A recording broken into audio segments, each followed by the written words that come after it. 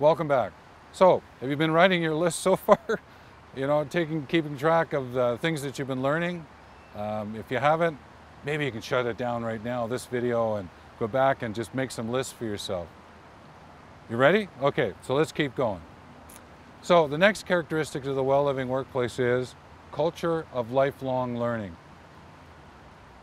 Where formal, informal, and incidental workplace learning occurs, it encourages benefits for each person personally and collectively.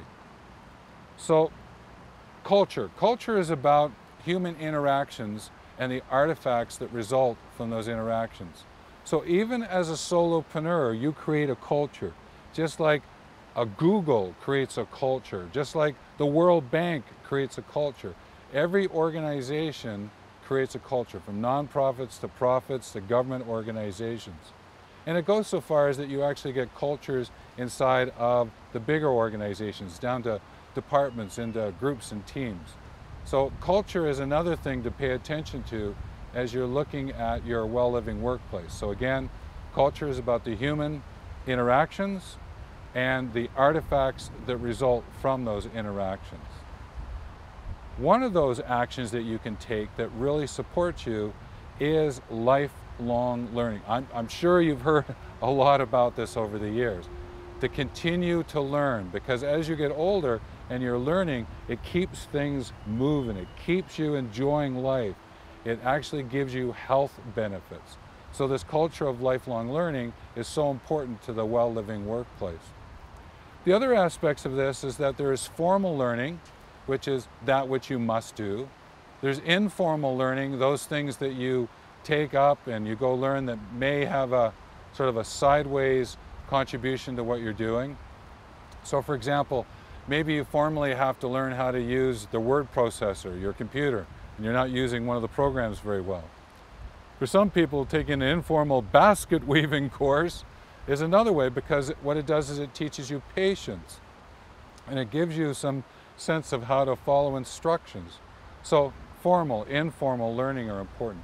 But there's another very powerful one where you gain a lot of insight, and that's what we call incidental learning or situational learning.